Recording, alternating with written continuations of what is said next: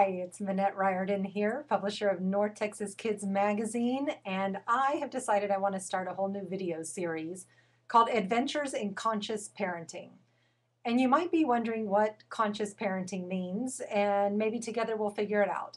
But from my perspective, conscious parenting means being present as often as possible, really paying attention to what's happening with your kids and being involved in their lives. And I think together we can come up with some great opportunities to talk about the realities of trying to stay conscious in our very busy, hectic mommy lives, especially for working moms and stay-at-home moms who love to volunteer. It seems like our plate is always so full, but every day you can come here and find a little snippet of me talking about something silly to do with what's happening in my life as a parent or what I hear and read about in the media around me. And trust me, I get some really fun, crazy things coming across my email every day. But today, let's see, today is Monday. It is March 21st. It's the first Monday back to school after spring break.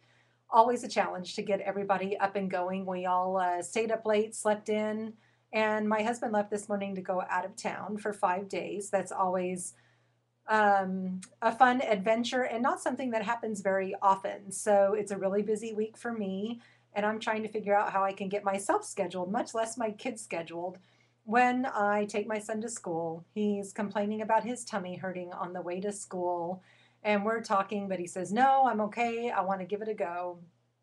We think we have everything all organized, and I'm halfway home, and I get the call that he forgot his gym clothes. So, do I go get the gym clothes and take them back? Do I let him suffer and miss a grade for a day because he doesn't have his gym clothes? Now, I already know he's not feeling good. He's in the gym. I can hear somebody yelling at him in the background, or not yelling, but certainly fussing at him from using his cell phone on the school grounds. He's in middle school, and he's not supposed to have his phone out at school. He can use the office phone. And in that moment, I thought, okay, I'm going to be late to my 9 o'clock appointment if I turn around and drive back home and get these clothes and take him to him. But is it worth running his whole day over something as simple as being 5 minutes late for appointment?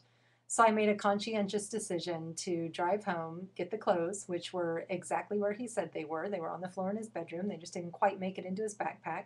Packed him up, drove him back to school, and took him to the office, feeling like I had done the right thing today.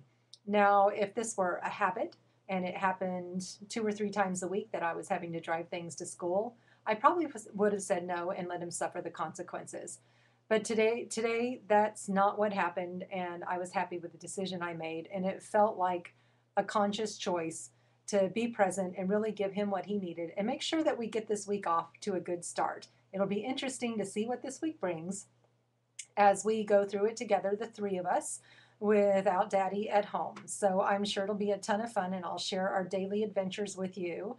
Now it's about 4:30 in the afternoon. They're doing their homework. I've got to go get dinner ready and get Connor to his martial arts class by 5:30 and still have a lot of work to do. So I'm sure so many of you can identify with the craziness of our everyday lives and the small decisions that we make that have a really big impact on the way that our kids are able to go through their own days. So, like I said, take a deep breath. No, I didn't say that, did I? Okay. So, can you tell it's late in the afternoon? I've had too much coffee. I'm feeling a little tired. And I'm trying to figure out what I want to share with you as I launch this video series. What I learned today is that it's okay to do what feels right in the moment. Even though I don't believe in rescuing my kids, I do think it's important to let them suffer the consequences of their own actions. Today, it felt really good to be that mom who took the time out of my day to drive over and make sure that he had a great day. I would love to hear from you what you did today to make your kids feel great, or any other questions that you might have that we can talk about on Adventures in Conscious Parenting. I'm Dr. Minette Riordan. You can learn more about me on my website at northtexaskids.com, or read our digital magazine, all kinds of great content to read about and learn about, and lots of super fun stuff. So I will be back tomorrow with more thoughts on adventures in conscious parenting. Signing out. I'll see you later.